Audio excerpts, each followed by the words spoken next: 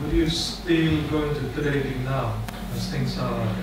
What kind of advice would you give to people?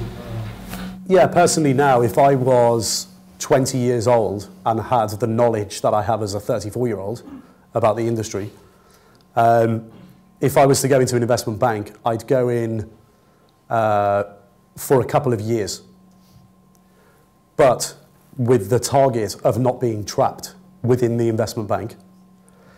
And you won't be trapped anyway, which is a good thing, because, and this is very, very important for you to understand before you ever go into the industry. When you go and work for one of the investment banks, the first 2 years you're not on a permanent contract. You're a 2-year contractor. You're not even an employee of the company.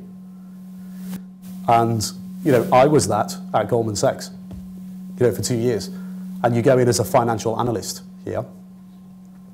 And then when you're promoted to associate, that's when you're actually a full-time member of staff. So what you'll find is lots of people on the trading floor who are all financial analysts. They're actually, there's hundreds of them, globally, just walking around the offices doing projects, being paid very little for a lot of work with not great career prospects. My day in 2002, 2 years after I joined, 8% of the original analyst program was still working at the company 2 years later. So what I would do is go in, get the experience, and actually leave and seek to go to a hedge fund as quickly as possible, or move out of the country and go to an emerging market or a frontier market. But go and learn where the infrastructure is, where you can learn. But don't think you're going to get paid, because you won't. It's crazy that there's guys in the industry now where they've got masters, PhDs, MBAs, and they're going in on programs for 2 years, and what they're getting paid on an hourly basis is half what you get paid in McDonald's.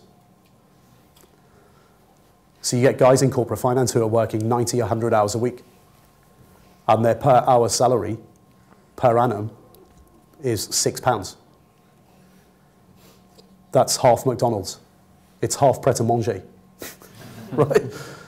It's crazy. So I think people have to realize this and wake up to the reality of the numbers, that going to work for these places now isn't going to make you very wealthy in a short space of time.